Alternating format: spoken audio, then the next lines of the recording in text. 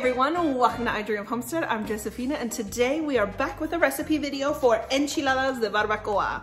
I actually had to pull out my recipe book for this one because I haven't made it in a while and so I couldn't remember off the top of my head what all the ingredients were. So thank you Jesus that I write down my recipes when they are successful. That is my biggest tip to you guys. When you make a meal and it is bomb.com and you don't want to forget it, immediately write it down because you will be thanking yourself later when you try to make it and you have all the ingredients right here. All of these ingredients are going to be listed down below in the description box. So to start off, I'm going to take these chiles, which are 2 Guajillo chiles and 1 chile ancho. Chile ancho is just dehydrated poblano peppers. So they are extremely mild, they don't really have much heat to them. And then Guajillo are a dried mirasol pepper, which have 0 spice and is purely for the flavor and the coloring. So this will not be spicy at all. So what I'm gonna do is I'm gonna take this bowl and I'm going to rip the tops off of these peppers and then split them open and pour out all of the seeds that are inside.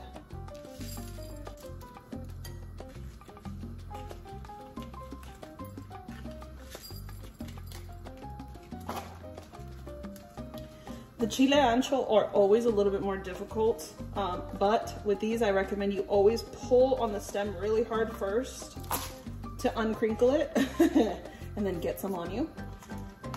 And then it'll be a lot easier to rip open. Which I mean, you have to remove the stem anyways, but with these, they're usually really squished up in there. These seeds are always pulled out because when you're using a lot of the peppers, a lot of times the seeds inside of them are bitter and so then your sauce ends up kind of having a bitter taste that you don't want.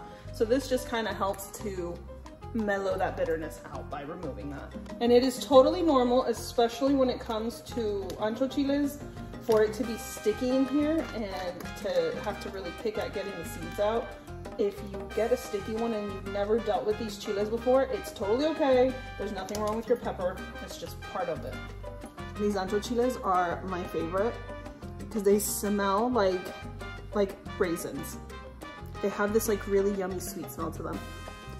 It's like a pepper mixed with a raisin. I know that sounds weird, but I swear it smells so good. It's my favorite one. Anytime I peel it, I have to sniff them. So all these dried chiles are now gonna go into this water. They're gonna boil, that way they can reconstitute and get nice and soft again. And along with the peppers, I'm also gonna add half of an onion that I cut in half so it's in quarters. That's also gonna get in there so that can also get soft. And while I am waiting for those peppers and onion to soften up, I'm gonna add all of the other ingredients that I need for that sauce right into the blender. 6 cloves of garlic, 2 teaspoons of some black peppercorns, 2 teaspoons of some cumin seeds, 1/4 teaspoon of ground cloves, 1 tablespoon of some dry oregano. Also 1/4 cup of some apple cider vinegar. Last thing is gonna be some salt to taste. I'm doing about a tablespoon.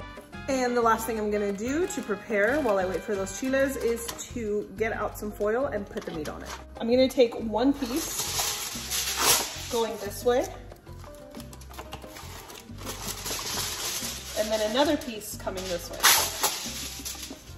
So you're gonna wanna make a T shape with the foil. And I have 2 pounds of some chuck roast. And I'm gonna lay that right in the center. All of the peppers are nice and squishy, so they're ready to go. That took about 10-ish minutes.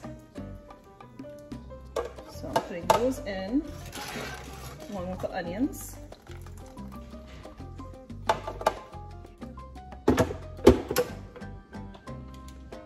So what I'm trying to get out of this is like a puree kind of a paste that I can rub all over that meat so that it will stay in there while it's steaming. If this decides not to puree enough, then we can add just a little bit at a time of the water that the peppers and the onion boiled in.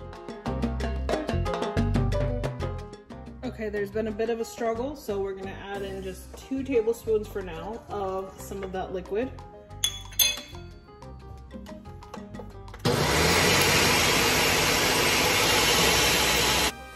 And I'm also gonna take a spatula and scrape down all of the stuff that's stuck to the sides.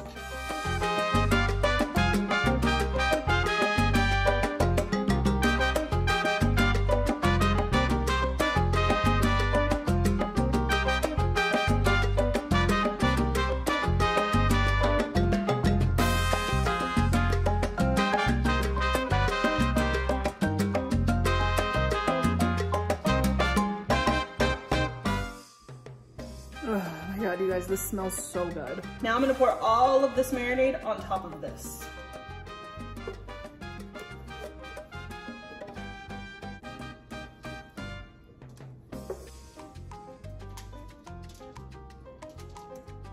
My eczema and psoriasis are really painful on my fingers right now, and I don't want to cause any more pain. So I'm gonna use some gloves to rub it in on the underside.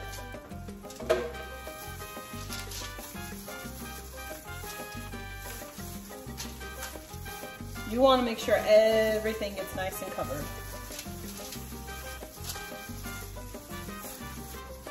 Now we're going to wrap it up. So what you're going to do is the side that's under. So this piece of foil is the one on top. I'm going to go with the opposite one. I'm going to come over here and wrap it over. And then the opposite side. And now these ends can come up.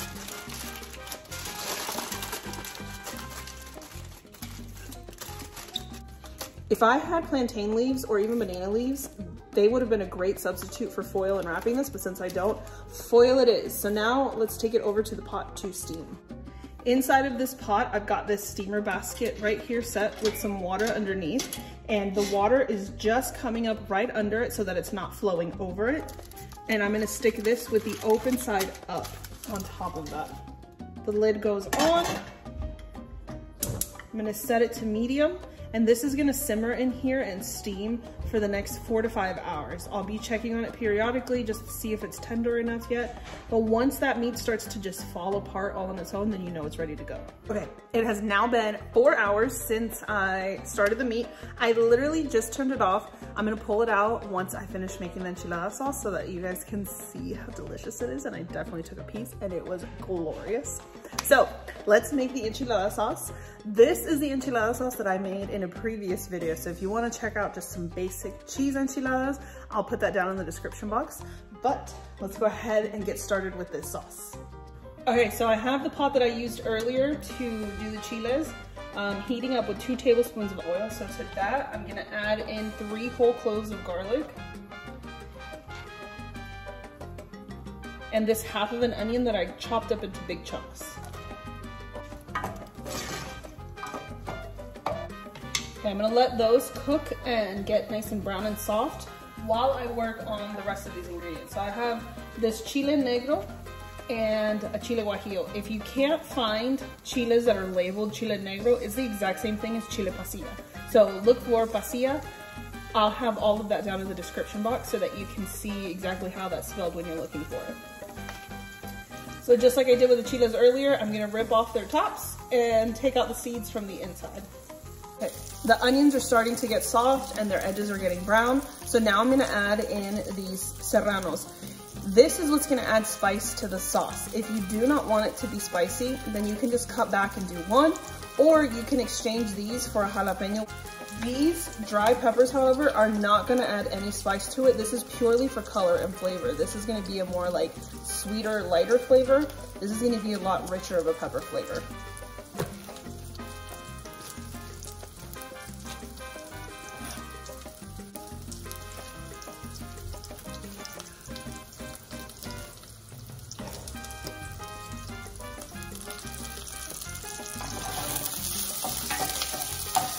And while the peppers are getting nice and blistered, I'm working on the tomatoes. And the tomatoes, I'm just cutting into long quarters.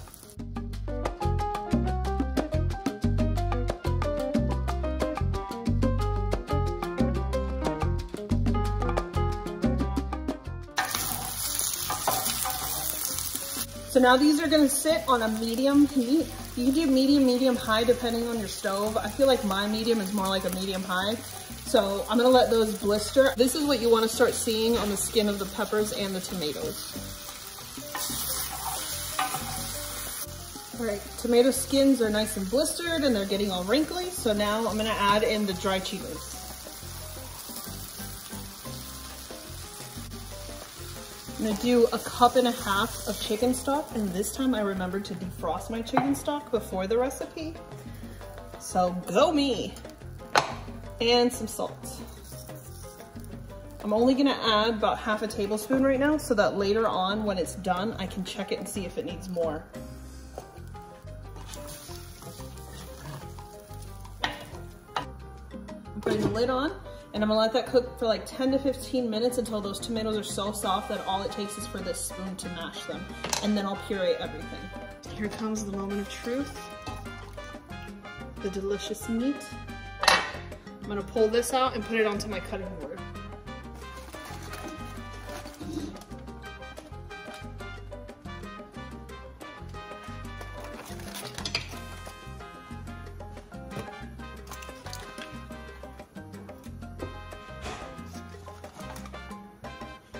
Oh my. All right, I'm actually gonna get a bowl because I don't wanna lose all this yummy, juicy goodness. Oh my God.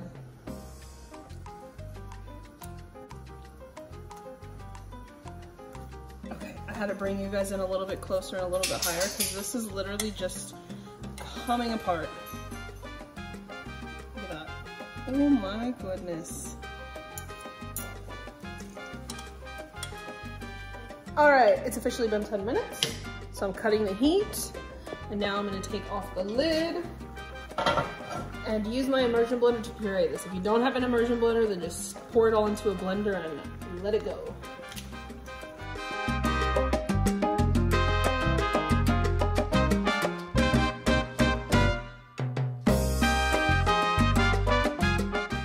It's all pureed now. I'm gonna add in some salt because I just tasted it and it does need a little bit more.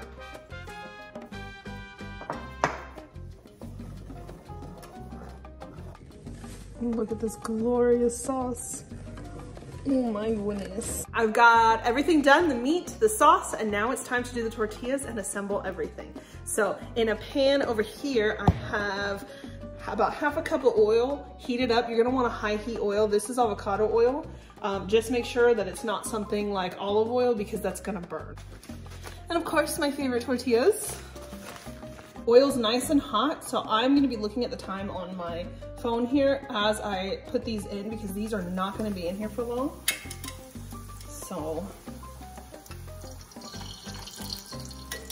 right, it's been 5 seconds. I'm giving it a flip.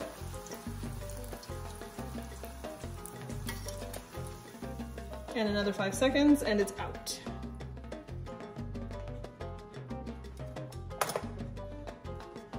Okay, let's do another one.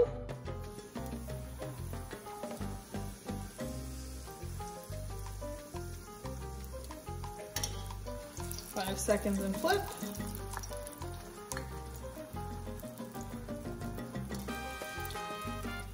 Okay.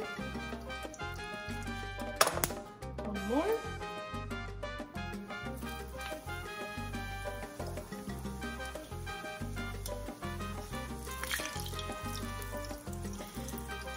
Seconds and flip.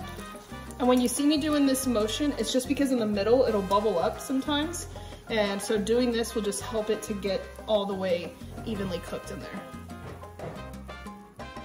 In my last enchilada video, I explained this part, but for those who have not seen that video, the reason why it's cooked in that oil that way is so that it kind of like creates a skin.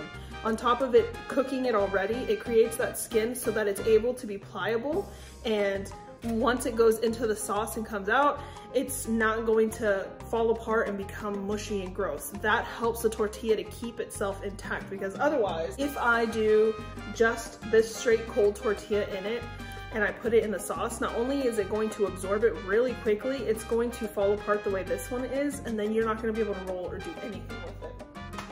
There are different areas in Mexico, depending on where you go, where the tortilla is either going to be dipped in the sauce and then fried in the oil, or it's going to be done this way, but then it's going to be folded in half and not rolled. So every region does things differently.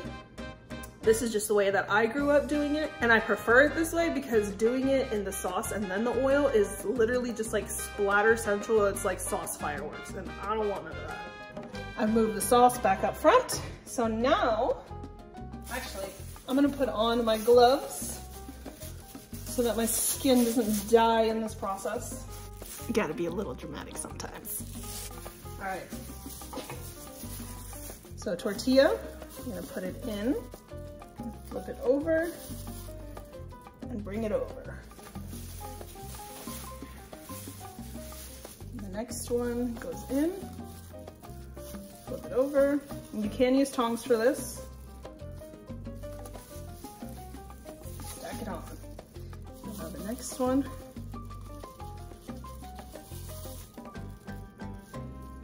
Bring it over. So now I have that. I'm gonna take some of this meat. Oh my goodness. We're gonna fill it in. You can also add cheese into this. I don't do dairy, so I'm not going to. Then we roll it up and transfer it over.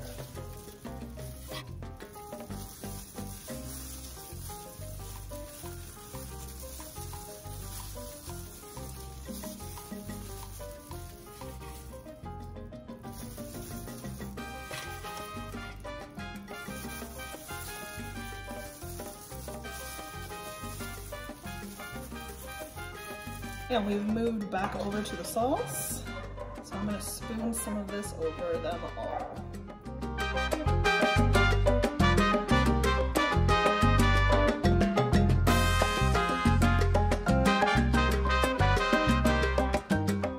Last thing I'm gonna do is sprinkle some sliced onions and some minced up cilantro all over top of them. All right, and it is ready to go. Time to take a bite. Sorry if you hear my dog playing in the background. I'll make sure I get some onion and some cilantro on it.